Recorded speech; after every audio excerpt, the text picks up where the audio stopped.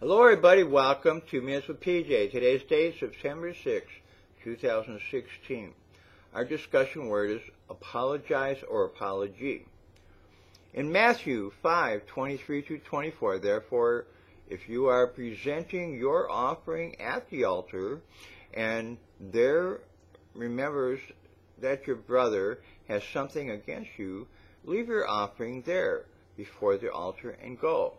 First, be reconciled to your brother, and then come and present your offering.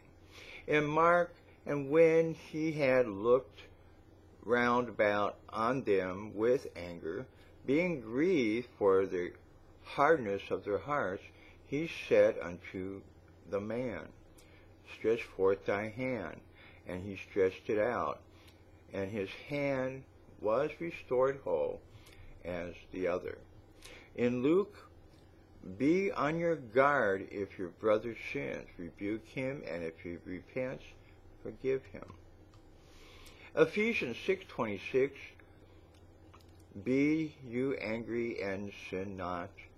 Let not the sun go down upon your wrath, neither give place to the devil. In James 5:16, therefore, confess your sins to one another and pray for one another so that you may be healed. The effective prayer of a righteous man can accomplish much. This word defined is a written or spoken expression of one's repent, remorse, or sorrow for having insulted, failed, injured, or wronged another. We need to forgive others completely as we have been forgiving. Love thy neighbor as thyself. This is one of the most important commandments.